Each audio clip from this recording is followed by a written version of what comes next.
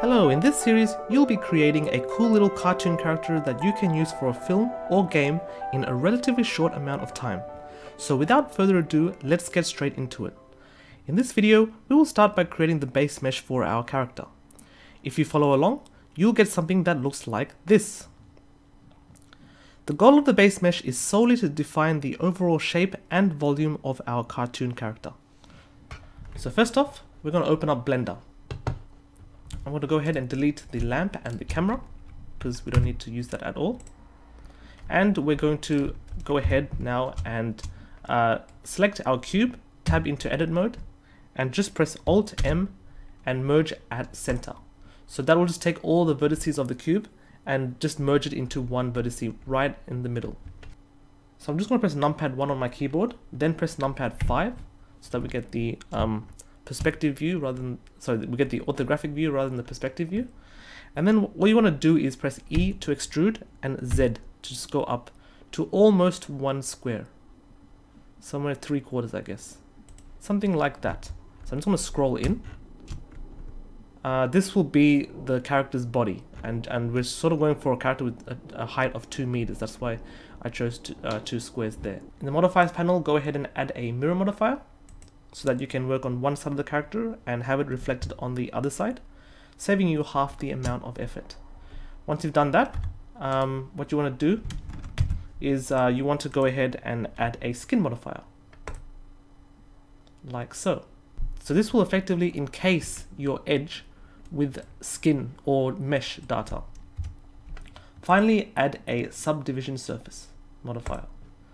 So the subsurf modifier will just smooth everything out and make it look more rounded and organic, perfect for humanoids and animals. Now we're just going to go ahead and further define the shape of our character. So what I want to do is I'm just going to scale this down by pressing Ctrl A. Oh, actually, to see things better, I'm just going to go ahead and click this over here, the limit selection to visible, so that we can see the edge that is encased within the skin modifier. Then I'm going to go ahead and select all vertices like so. Then press Ctrl A to scale it all down to around about sort of like the shape of a body, a torso. Once you've got the shape of that body, you want to go ahead and select the top vertice and start to shape out most of the character's body parts. So I'm going to go ahead now and start with the shoulder. Then I'm going to bring out the arms. So I know the part where the elbow is sort of in line with the belly button. So I might just put it somewhere around there. And then once more for the lower arm. And I'll just leave it there for now. For the top, I'll just extrude out once on the Z axis for the neck. So we have something that looks like that. And over here, I'm just going to go extrude out over here, one for the hip. And then 2 times for the upper leg and the lower leg, so that we have something that looks like that, which doesn't look so good now. I know it doesn't look 100% symmetrical, and that's because the mirror modifier was added first before the skin modifier. So the skin modifier is making everything a little bit wonky, but it doesn't matter because it's just purely our base mesh. So now I'm going to go ahead and select each vertex and just press Ctrl A to further shape out each body part. So for instance, this red circle over here, this just indicates where the center of the skin modifier is, the sort of like the root bone. So if you want to go ahead later and convert this skin into an armature, you can just go under the skin modifier and create armature, and that'll create the root bone over wherever this red circle is. Not so important for our case, but just to make it look neat, I'll just mark the root there. That's generally where the root of an armature is. So just leave it like that. And let's now go ahead and further shape out the skin modifier to look more like a human. So press Ctrl A and just scale things out until they look humanoid. So do the same with the arms. Ctrl A. That doesn't look right. I think the arms are a little too big, so I'm just going to move it in. It looks a bit like Slender Man or something. So I'm just going to maybe move it up a bit like that. Okay, so that's looking more humanoid. Let's scale this down. Not too much. And scale this down. Scale this down. Scale this down a bit more. scale this down a bit more as well.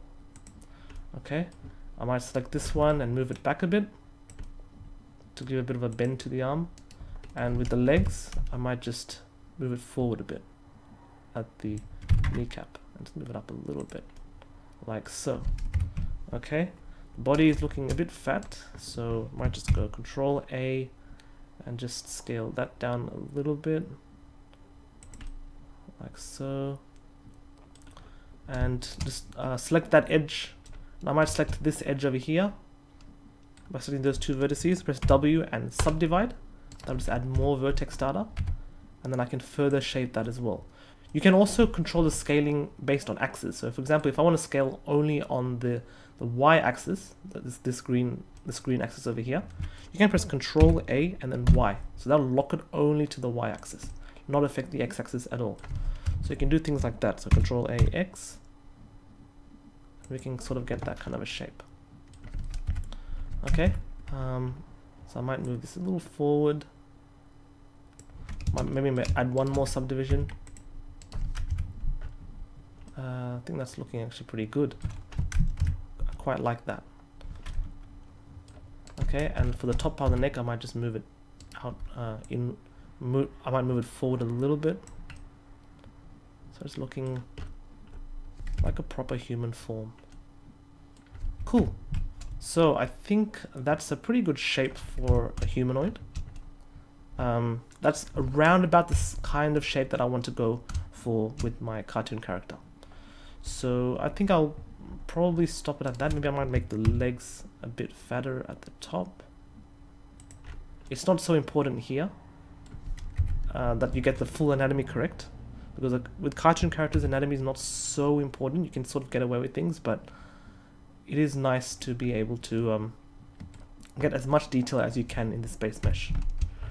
So, oh yeah, we need to create the hands. So for the hands, I'm just going to make it quite simple. So skin modifier is actually quite simple. You can pretty much do whatever you want. You can, well, the main thing that you need to know really is to extrude by pressing E, and then, you know, selecting vertices and then scaling by pressing Control A, and then maybe you lock it on the axis if you want. So I don't want to scale on that one. I just want to press Control scale on this one, Control A, and then extrude out once more to about the size of the hands. If you want to be anatomically correct, you can use reference images, but I'm sort of want to cheat a bit and not use reference images and just sort of go with my imagination.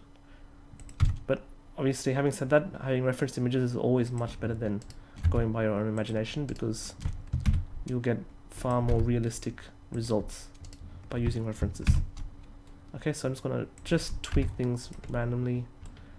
I'm going to move it out this direction, closer to the front of the body, because that's generally where the thumb is. And I'm not going to worry too much about the fingers, so I'm going to Control A Y, sorry, Control A X. It's possible to do that, yep. Control A X.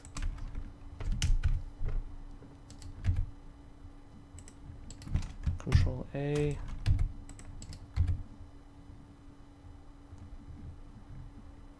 I'll do something like that, and then like that. So I'm just going to do something so simple like that. So extrude out once more and add a bit of a curvature. A little secret that I've learnt when you do humanoid modeling is don't ever pose them straight like that. It tends to look very robotic in any part of the human body, whether it be the legs, the body, the hands, everywhere. Just add a little bit of a bend, because it just looks more natural, more organic, more like a human. So that's just a little tip when modeling humanoid characters to make it look more interesting to the viewer's eyes. You just add a little bit of a bend. So I'll just follow my own advice and do the same over here as well. And add in maybe extrude a little bit over here. Control A, and just add in a little bend. And might move it closer like so. Actually, might make it a little fatter. Something like that will be good enough. Okay, so the hands are done. With the legs, how will we do the legs? We'll just extrude it down once. Extrude it outwards here. Extrude it out once more. And I guess over here we'll just extrude it out backwards for the heel. I think that's about it. That's good enough. At the front view, I might just select those two vertices, Control A, X to make it wider there. I might select those two verts, subdivider, W subdivide, and I might just make it a little thinner here. And for the back, I might make it a little bit wider. Something like that would be interesting, I suppose. Okay, at the top, over here I might go Control A Z. That doesn't work. Control A Y. Yes. So from the side view, I might go Control A Y. Make this one a little taller, but then increase the height. This Control A Y. Make it a little shorter, but then decrease the height a little as well. And here Control A Y. Make it a lot smaller, and decrease the height. And also Control A X, make it a little bit more rounded out. Yeah, something that looks like that. We're not going to go for complex looking feet with fingers and things like that. Actually, I've done some like detailed character modeling with fingers and hands and toes and things like that. I tend to find when modeling those kinds of characters, the longest time is actually spent on hands and toes. Just trying to get the topology right and things like that is just a really long time. So I'm hoping with this one it won't be as long. Okay, I'm just going to move the toes in a bit because it is probably a little bit big when I watch from side view. Again, if you have references, I suggest you use that because that's always much better than going off your eyeball. I'm just doing it purely because I've done some character development before, and for the sake of the length of this tutorial, I'm just eyeballing a lot of stuff. Okay, so that should be good enough for my case.